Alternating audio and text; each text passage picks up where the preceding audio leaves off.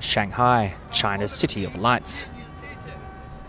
In the heady days of the 1920s and 30s, the city had a racy nightlife, with bars and clubs frequented by foreigners and wealthy locals. The party ended within a few decades when the communists closed off the country and shut down its nightclubs. But now it's back with a vengeance and a new generation of partygoers.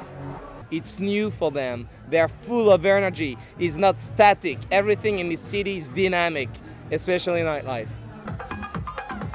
Shanghai is the country's financial and business centre, but it is also home to some of the world's hottest bars, where patrons mix in a haze of smoke, alcohol and music.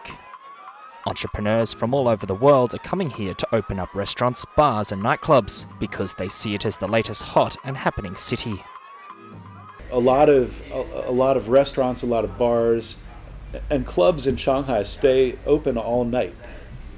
So it's got that reputation as a place where if you want to party, you can party all through the night and go somewhere for breakfast.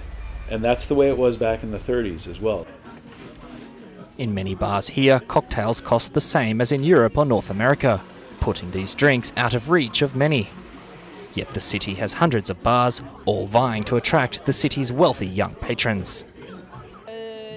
It's a country which is developing very quickly, and it offers a lot of personal and professional opportunities to young people. If you have the opportunity to be in China, you have to be here. And that's the message the city is hoping to get across to the world as it prepares for a barrage of visitors during the 2010 Shanghai Expo.